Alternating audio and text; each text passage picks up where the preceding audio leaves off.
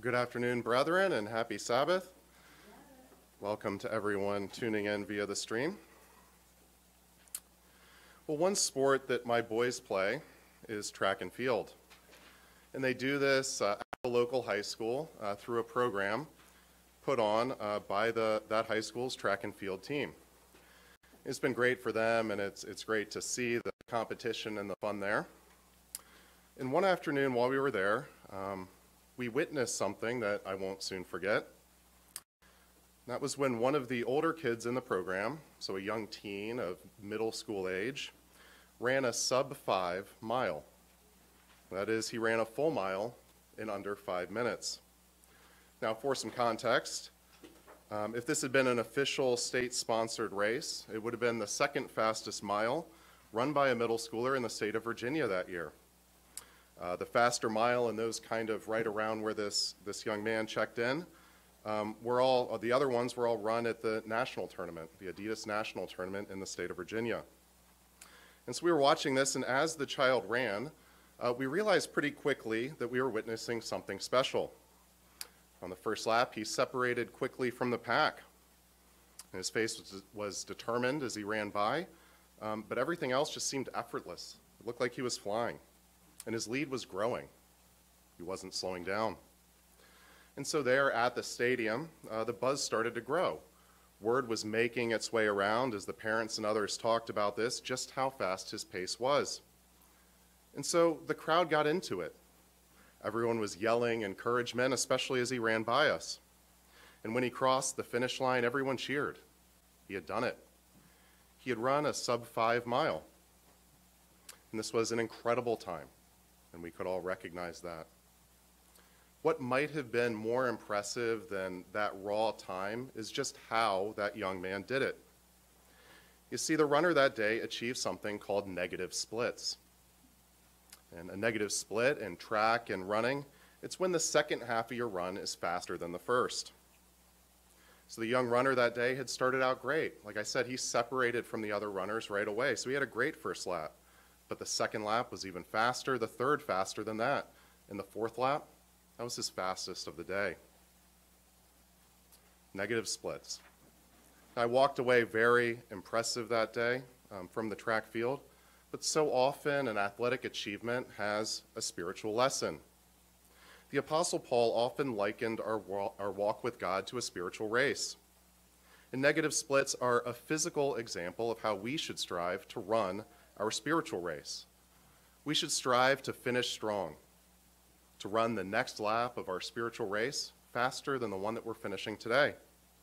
So today in the sermon, we'll focus on our spiritual race and on finishing strong.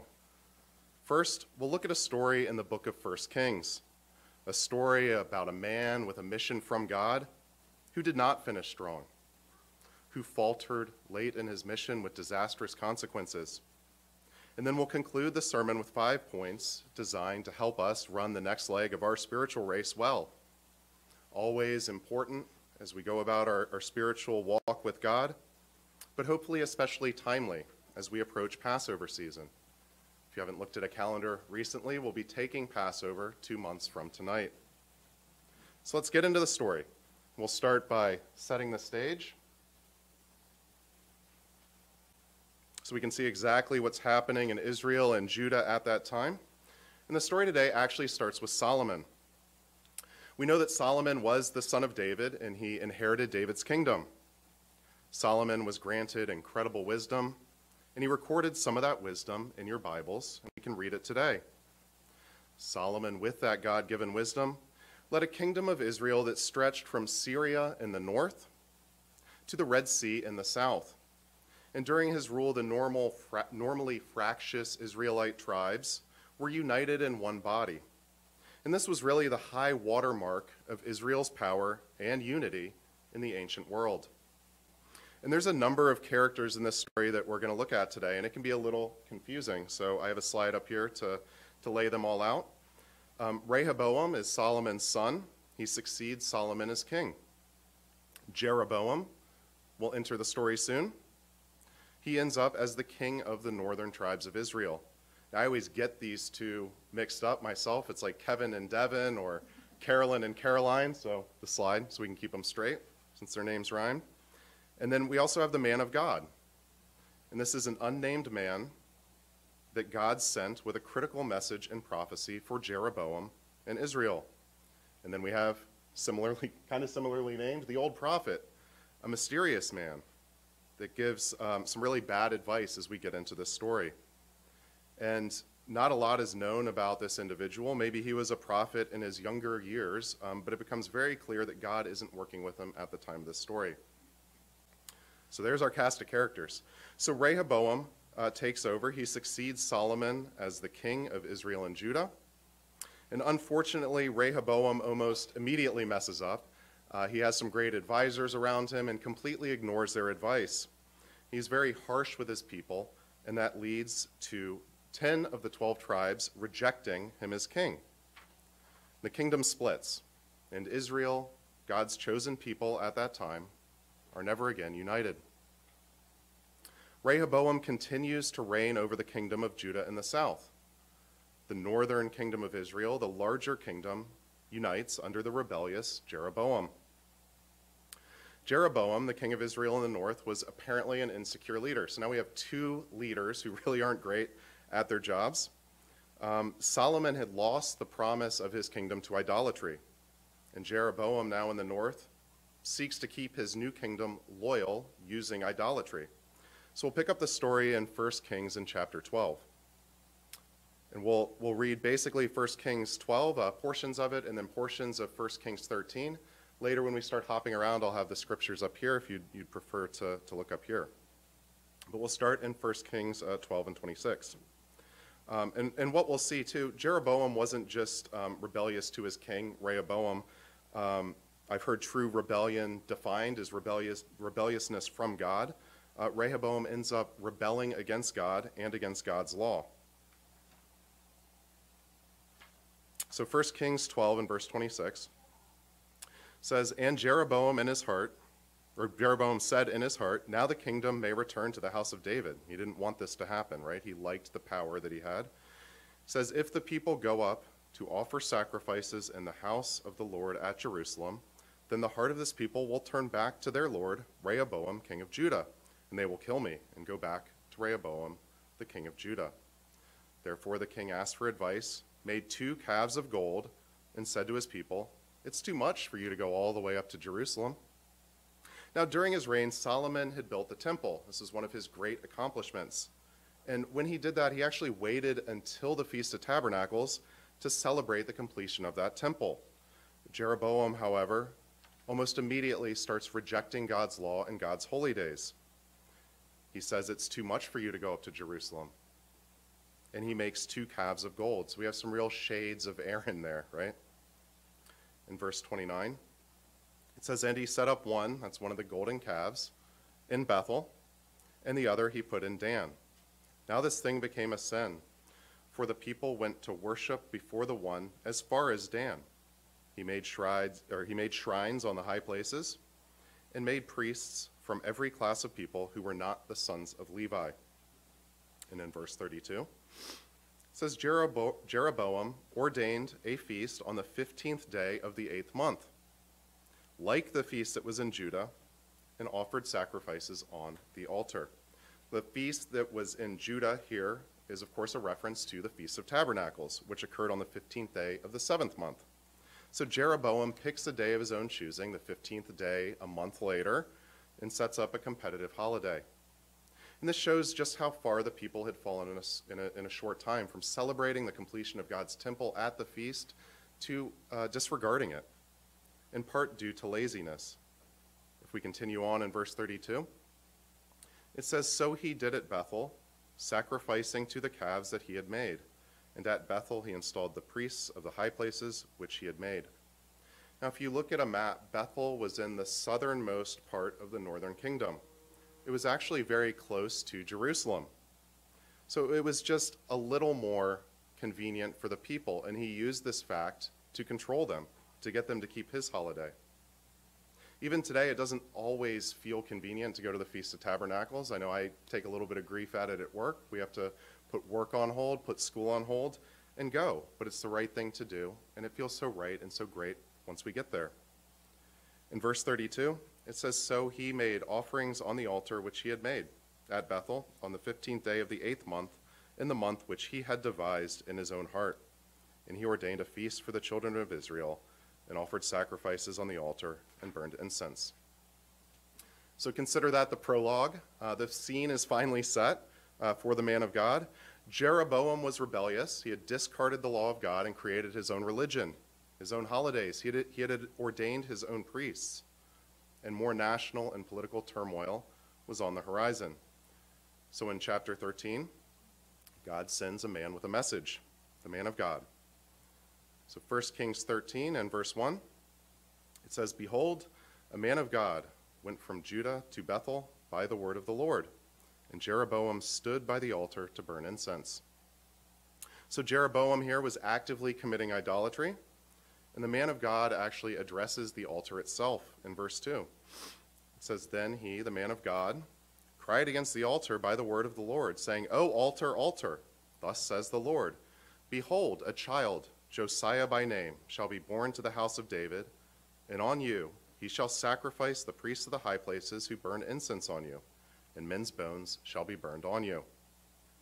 So right away we established that this man had the word of God.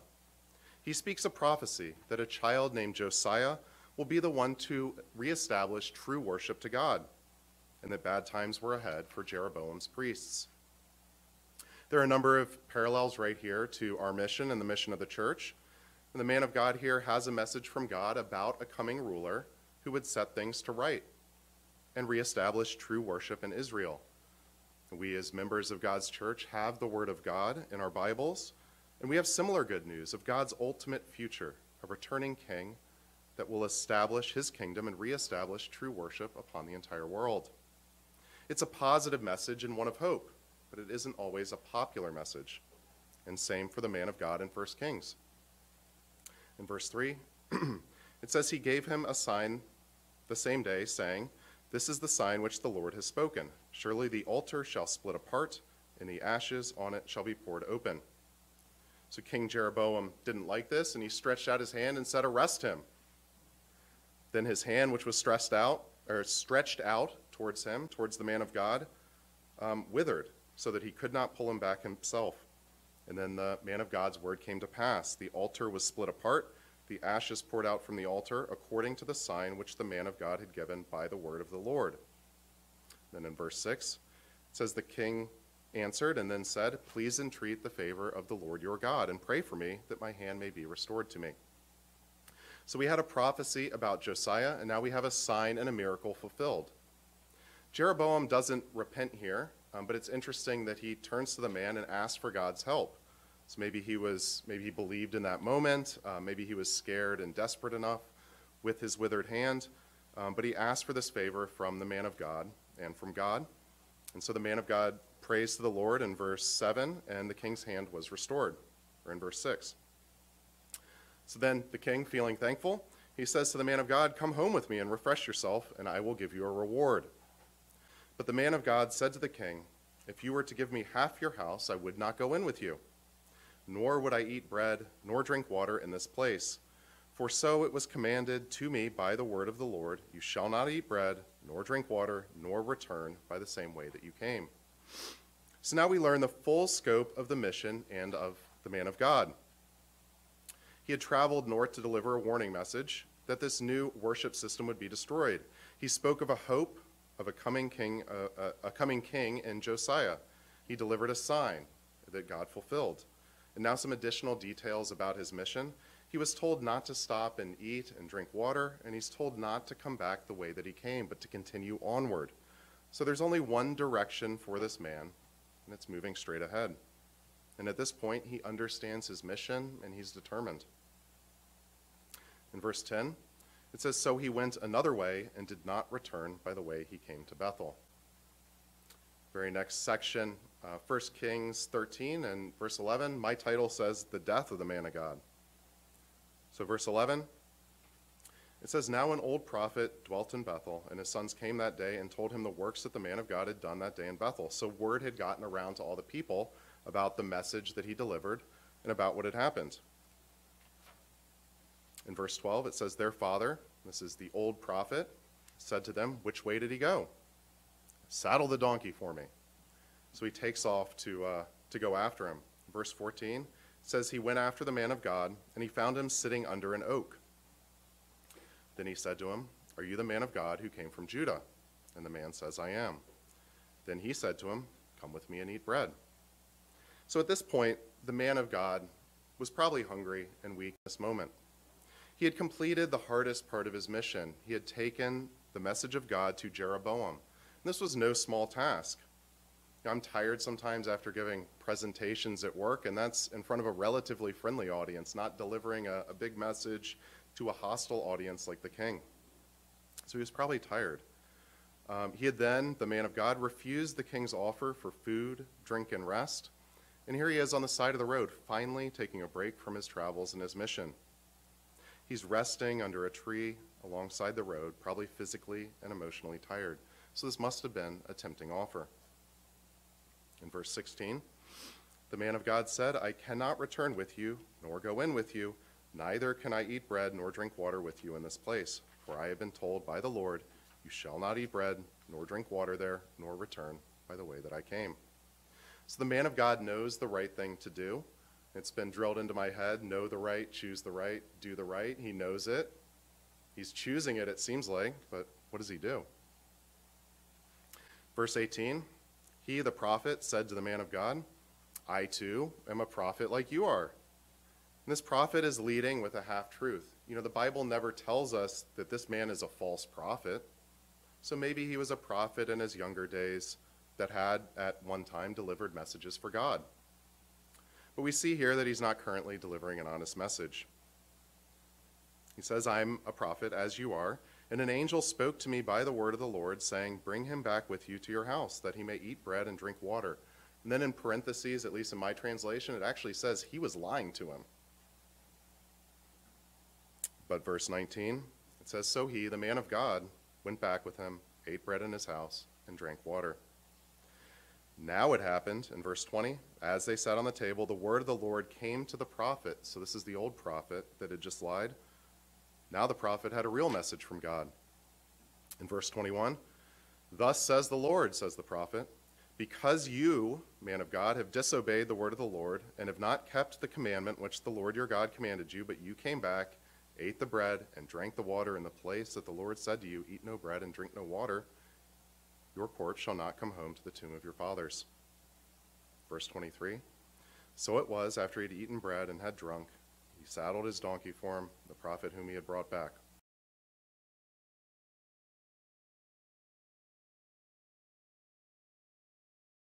Man of God on the road and killed him. So this is disastrous.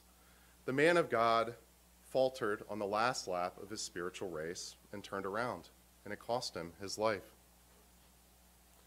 Continuing on verse 24, his body was thrown on the road, and the donkey stood by it, and the lion also stood by the corpse. And there men passed and saw the corpse thrown on the road, and the lion standing by the corpse. Then they went to the city where the old prophet dwelt, and they told everyone. You know, this is very strange. It's a grisly story in a lot of ways, but there are kingdom images here as well. Clearly God's hand was in this. God has power over the animal kingdom, because typically donkeys don't casually just hang out with lions, especially after their owner is attacked by that lion. They would run away, screaming however donkeys scream, I imagine, right?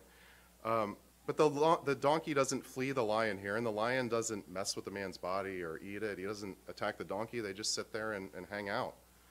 So people were passing this truly bizarre scene.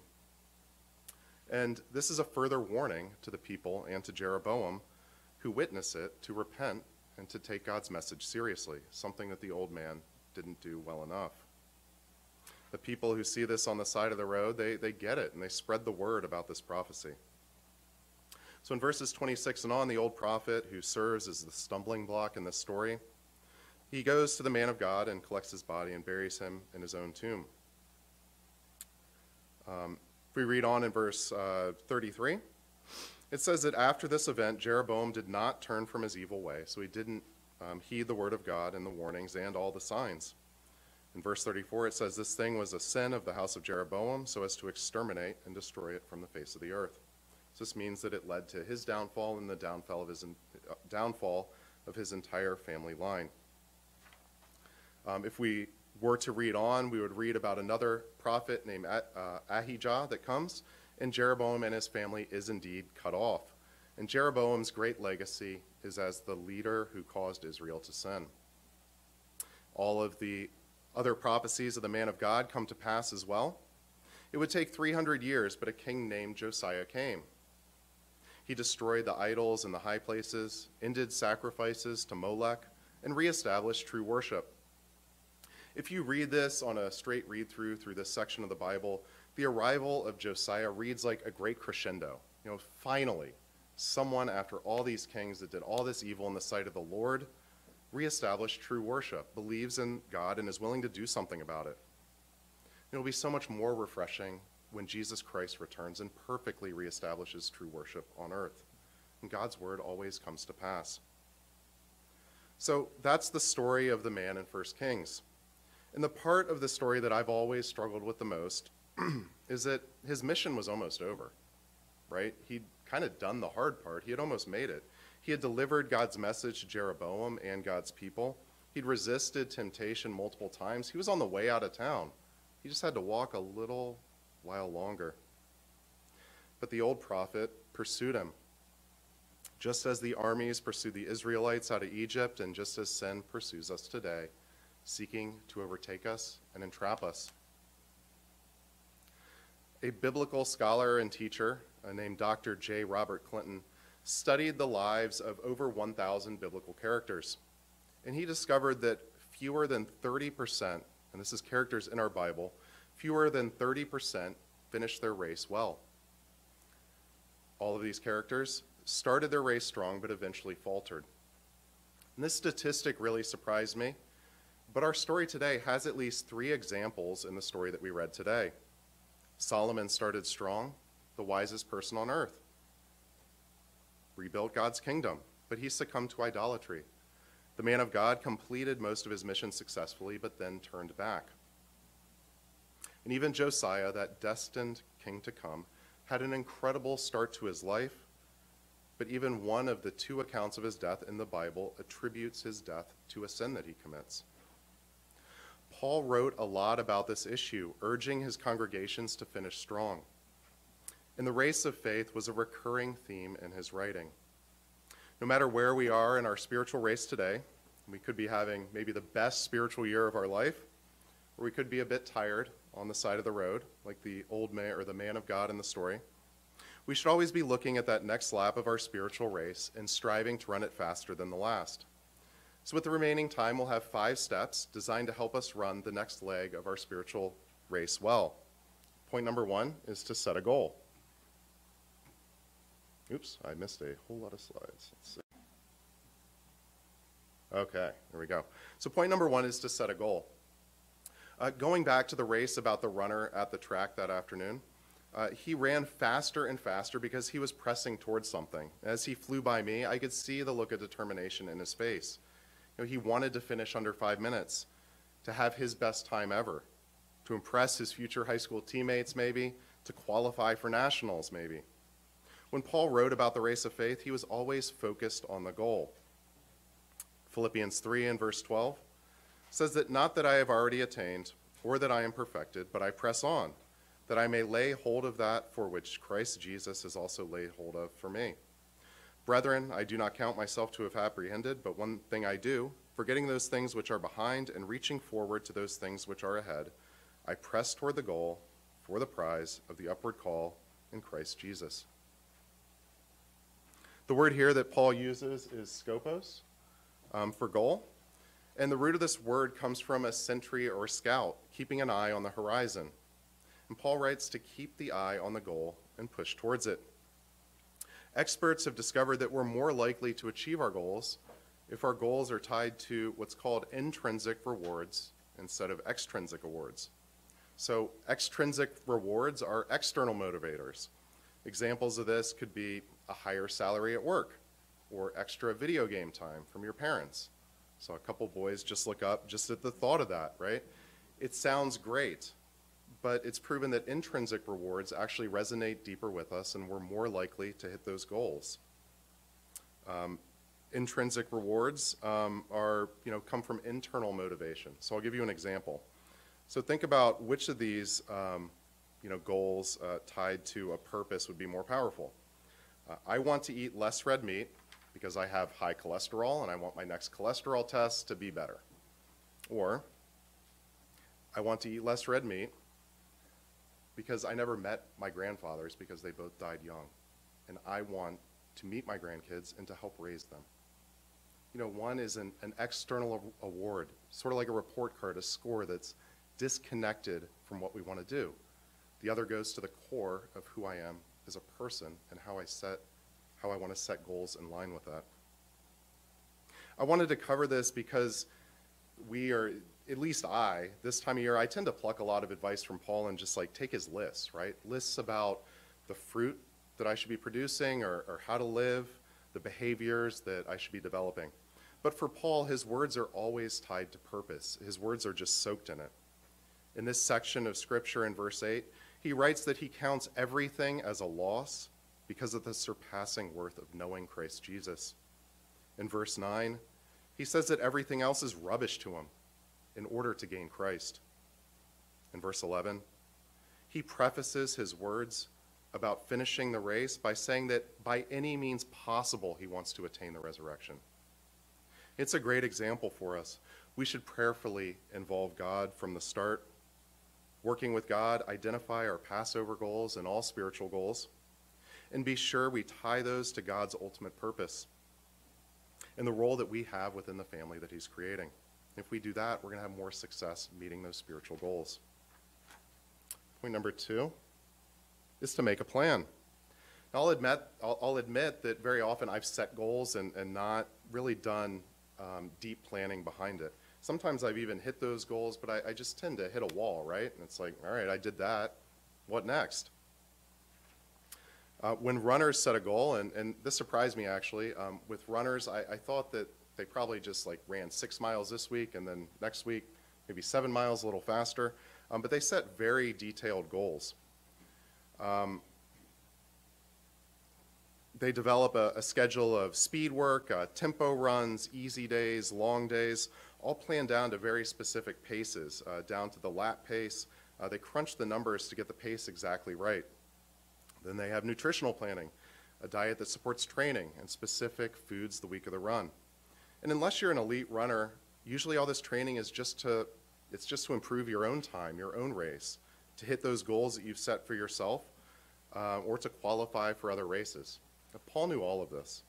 In 1 Corinthians chapter 9 and verse 24, he wrote, "Do you not know that in a race all the runners run, but only one receives the prize? So run that you may obtain it. Every athlete exercises self-control in all things. They do it to receive a perishable wreath, but we have an imperishable. So I do not run aimlessly.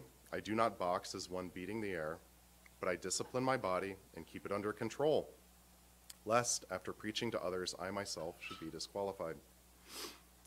So Paul stresses preparation instead of aimlessness, discipline over frantic efforts.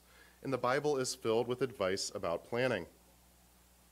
The Proverbs 31 woman is one of the best, if not the best, example of a business leader in the entire Bible. And she is purposeful, and she plans. Before she buys the field, she considers it carefully.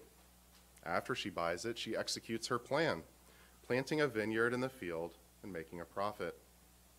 Paul elsewhere likens us to a field. If we want to be fruit-bearing, profitable fields of God, we should likewise carefully plan our goals. All this planning is, of course, for naught if God doesn't bless our efforts. Psalm 127, I think we sang this song just last week, and it's a favorite for many of God's people. So we need to involve God from the start and every step along the way.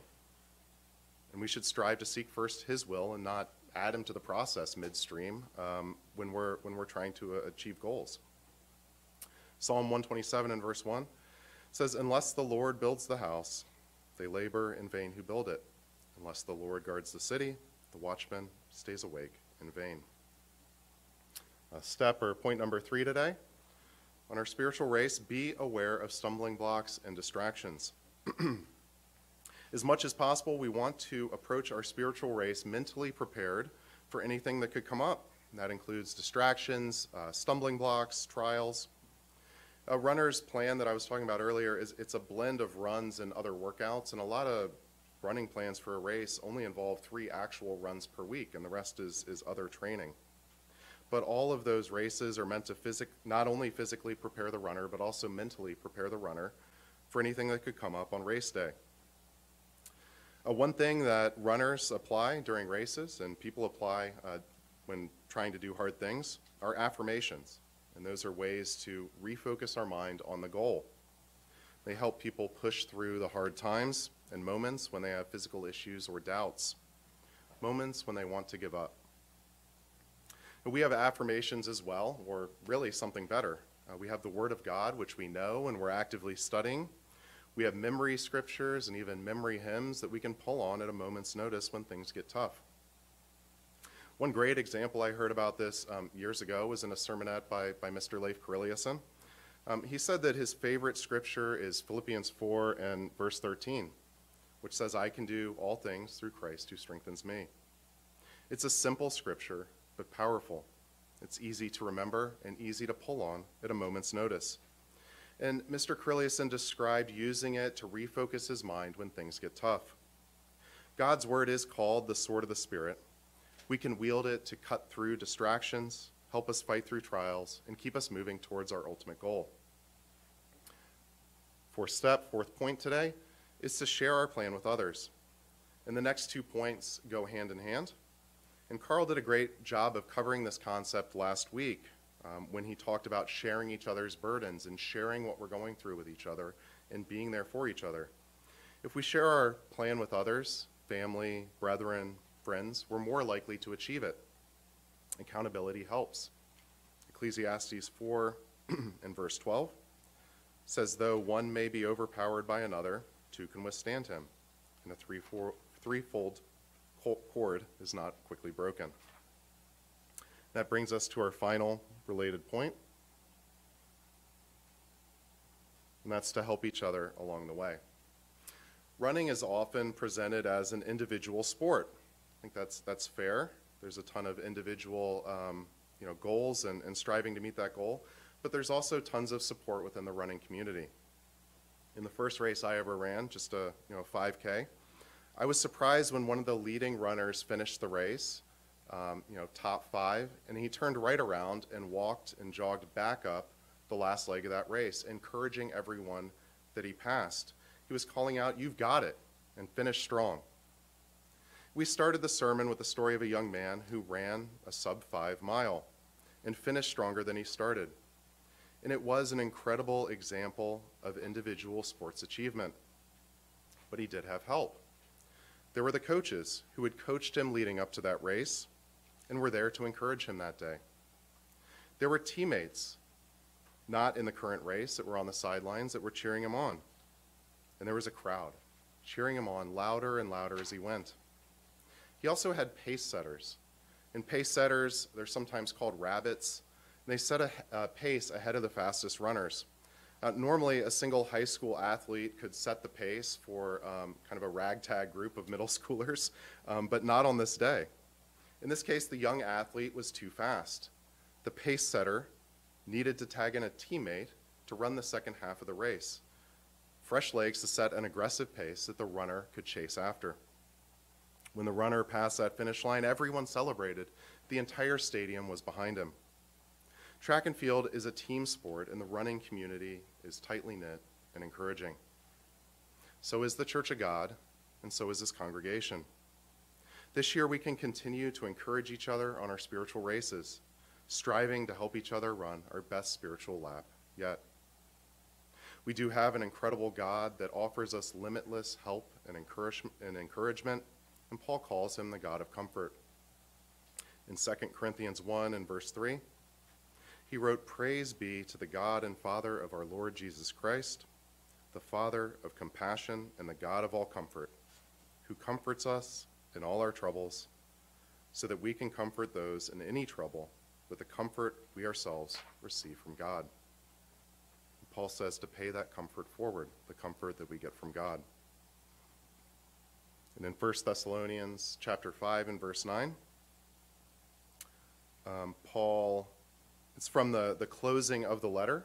Paul has written the Thessalonians about their relationship with each other, about mourning for the dead, and about the return of Jesus Christ.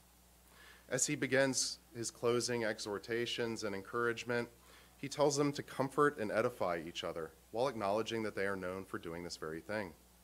In verse 11, he wrote, "Therefore comfort each other and edify one another, just as you also are doing." You know, my family and I have found this to be a very encouraging congregation since joining it. So like Paul wrote, let's continue to comfort and encourage each other as we go forward into the Passover season. To conclude, brethren, let's strive to have negative splits in our spiritual race. Let's involve God from the start and in every step along the way. As we set a goal, make a plan, and move out on it. Let's wield the sword of the Spirit to encourage ourselves and to cut through any distractions. And let's help each other along the way. Let's make this next lap of our spiritual race our strongest one yet.